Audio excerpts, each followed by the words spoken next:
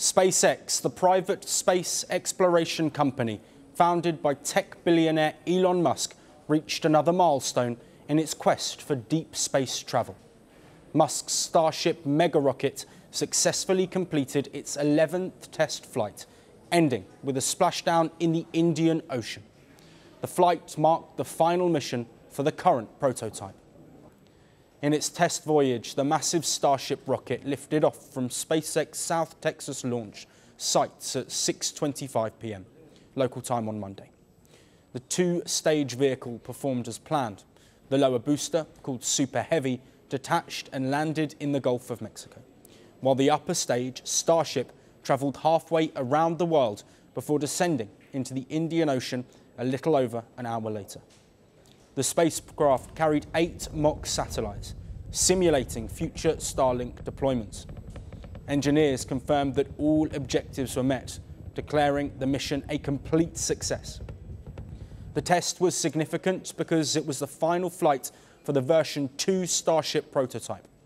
SpaceX said it would now transition to version 3, featuring design upgrades to enhance reusability, heat shield protection, and flight endurance, all key steps towards making space travel more affordable and sustainable.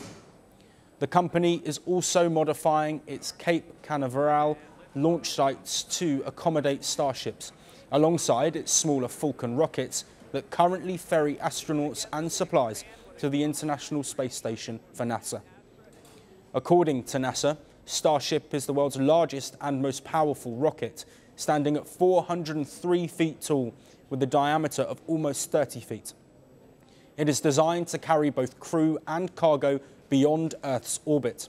The space agency plans to use Starship under its Artemis program to return astronauts to the moon, a goal that cannot be met by the end of the decade without the 403-foot Starship.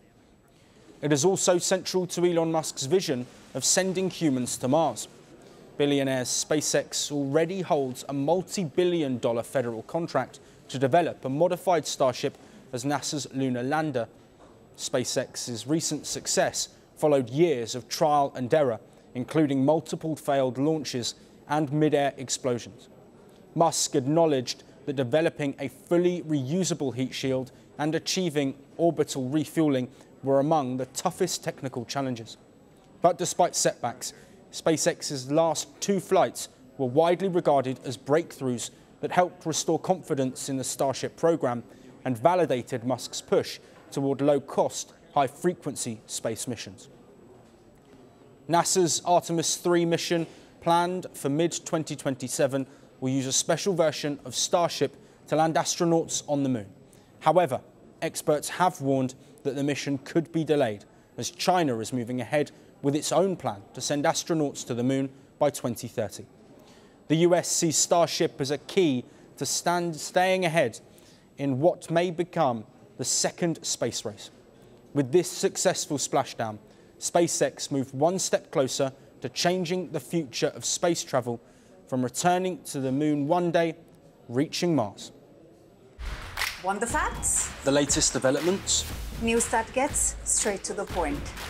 Well, we've got all 3 just for you. This is Firstpost Live, a brand new show, your window into what really matters. Don't miss it.